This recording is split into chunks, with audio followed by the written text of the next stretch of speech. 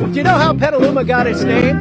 It actually is Miwok Indian for the other side of the hill, meaning Sonoma Hill, which is not too far from here. It's also the birthplace and the home to some big, heavy hitters. Who are they? Well, I took to the streets of Petaluma to see, do the Petalumans really know their city? Here you go. He was part of all three World Series championships with the Giants from 2010 to 2014. And he was born here in Petaluma. Any idea who that might be? Will Clark? No, he's a little too old too. Yeah, you're doing well. Who else is there? He was the manager.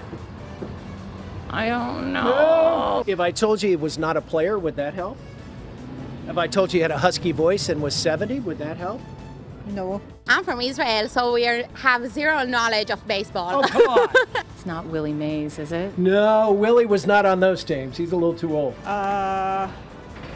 Buster? No, no, that's close. It starts with a B. Try it again. And I know it's not Brandon. Think manager. Not the Brandon. Think manager. Oh, Bruce Bochy. Yes. And Amy G. Amy G. Okay. I got it. My brain just Good slows. knowledge. Yeah. A film that was directed by George Lucas, and it was produced by Francis Ford Coppola. And part of it was filmed here in Petaluma. Any idea what that film is? And not The Godfather? Not The Godfather, no. Here in Petaluma. I feel like, no. I never wanted this for you. Not American Graffiti. Well, is that your final answer? Or Peggy Sue Got Married. That doesn't sound like George Lucas. Big, big hit back in the early 70s. What was that? American Graffiti. Yeah, everyone knows that. The parking lot where the car axle was tied to the cop car? To a cop car was just the other side of that wall.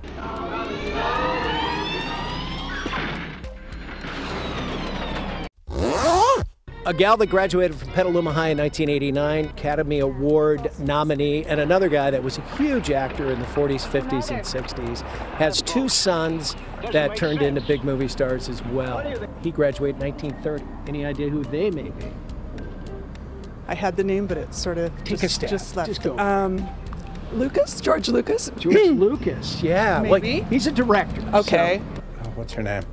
Winona Ryder? Yes. Yes. Yes. The first one, The only one that I could think of would be the female who did Peggy Sue Got Married, but that's the only one I could think of. And who was that? Her initials are WR. Winona Ryder? Ring a bell? Oh my God, of course. She grew up here. She grew up here. What? I'm obsessed with her. I didn't know she grew up here. And you haven't met her yet? Of course, not yet. So that would have been Lloyd Bridges. Yes. Okay, Lloyd Bridges was one, and the more recent one is, what is her name? Is it Winona Ryder? Who? Winona Ryder? Yes, that's it. Are you sure? Sure. Okay. You guys just won some Eskimo pies. Back in the 50s, it started in a bar, and then it became a very big event. It went national, then global, and it put Petaluma on the map for a good 40, 50 years. Not egg and butter. Well, that did too, but this And is... it's now 420 as well. No, it's not 420. It's a sporting event. Oh, yes. Oh, yeah. Pillow. Pillow fights. Pillow fighting. Yeah. Yes, sorry. I was thinking arm wrestling too. Pillow fight. I did not know Petaluma was known for pillow fighting. I know.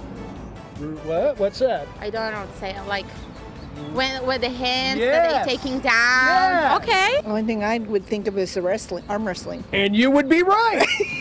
Started in a bar in the 50s, and then became a national, and then a global event. Wrist wrestling. Yes. Did you guys participate? No. No. I remember as a kid watching it well. It was the arm wrestling championships on Wild World of Sports back in the 60s and 70s. Good stuff. Also, a big shout out to our former sports director, Mark Cabañas, a proud grad at Petaluma High back in 1973. We miss you, Mark. I'm going to go boogie to this music a little bit. We're going to meet the band, Spike and his awesome hotcakes. Gracias. We'll see you in a bit.